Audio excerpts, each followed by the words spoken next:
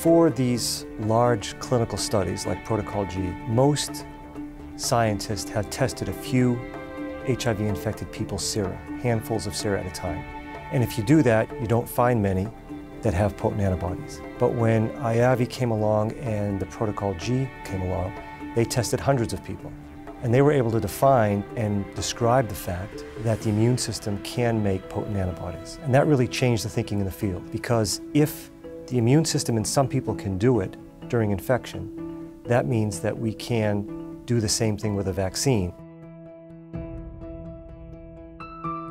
If a vaccine only worked as well as natural infection does at eliciting broadly neutralizing antibodies, it wouldn't be a worthwhile vaccine. So we have to do far, far better.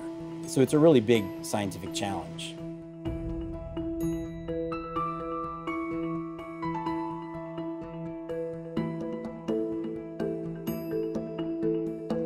The mood in the HIV vaccine field is very upbeat. We can find very potent antibodies against the virus. And we understand the virus much better.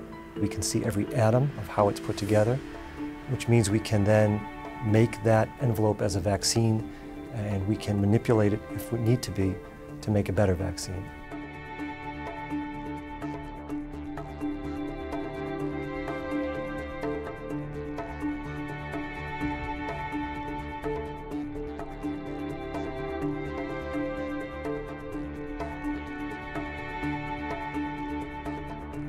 That was proof of principle, not only that an artificial vaccine could induce neutralizing antibodies, which for us is the bottom line, but also proof of principle that one can focus immune responses on very precise structural epitopes, which we'll need to do for HIV.